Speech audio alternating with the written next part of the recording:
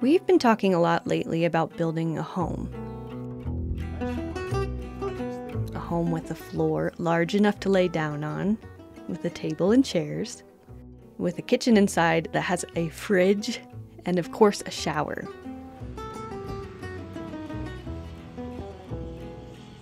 Oh, interesting. So this will be the access hole? Yeah, so we'll be able to get in there? Fold that up and get down in there. Whoa. That way, if we have levels, water levels attached, pumps and stuff going in and out, if we need to jump down in there, we can. This cistern is a buriable cistern, so it will be able to take the weight of all of this road base and the concrete on top. What made you decide to do the burying this? This makes use of the space, and then now we don't have to worry about our water freezing. It might come off as though we're building our first home, but we're just building our first luxurious home. We've had a home all along, only now we have a bit more space and security to spread our feathers a bit. Somewhere, yeah, like on that wall or the wall to the right of that. But it just depends on how the stairs kind of shake out. You said your overall foundation. Yeah, but he has your tub along this wall. Yeah, but we're thinking we'll swap it. Okay. That So matter. put the toilet here, and then...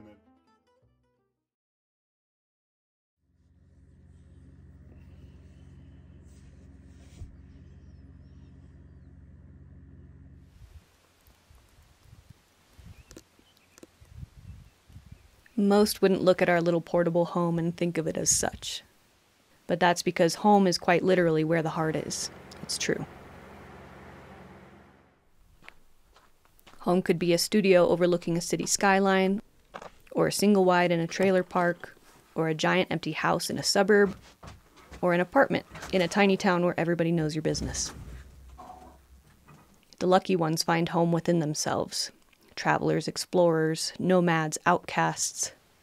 And some find home within community, be it small and intimate, or vast and virtual.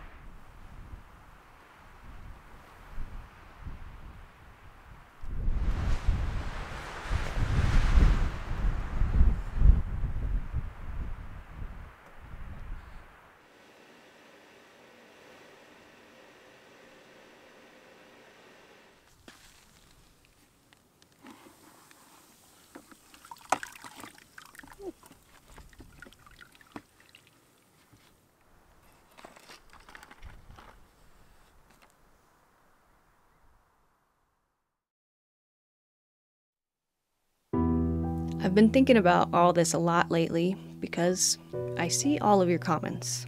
So many of you wish for such wonderful things. Community, travel, off-grid property, friendship, love, and a sense of home, belonging. Especially in a time where we've been encouraged to separate and where isolation is trendy. We have a home, and we want to be able to share it with you. We want to be able to share all that we have with everyone. We are working to be able to share real-life experiences, workshops, camping trips, meetups. We just don't yet know how, and we don't quite yet have the time. But we do know how to share in the digital space. We'll be sharing the building process, the concrete building technique, the talented people who are helping us make it happen. We want you to belong, because don't forget how much all of you have done for us. Your comments, your photos, your stories, your support. You are very important to us, and everything that we do in this digital space is with you in mind. Wow, it's perfect. Wow, that is such a fashion-forward outfit. If nothing else, you have a home here in this online community with us and all the others here.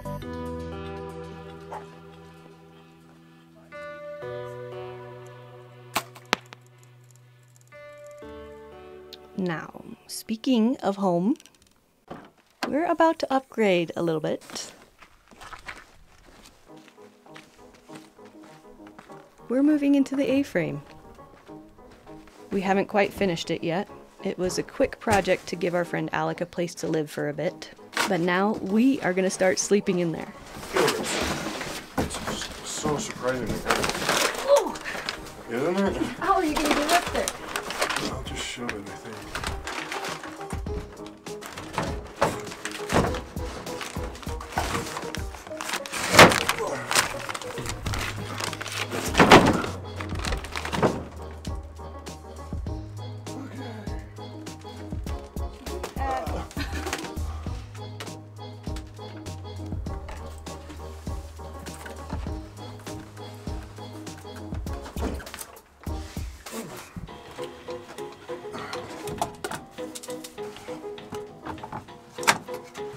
By moving into the A-frame, we hope to be able to clear out a little stuff from the scamp and make it into a more lightweight getaway vessel, if you will.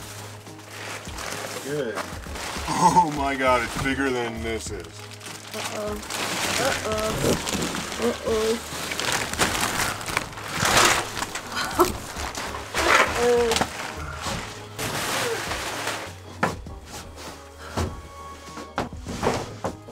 Oh, yeah. That'll be kind of fine. This will be so interesting making the bed. Oh god, that can be on you. Ooh. What do you think? Wow. It's pretty dreamy, right? Yeah, we won't have to reverse spoon all night long. How's the view?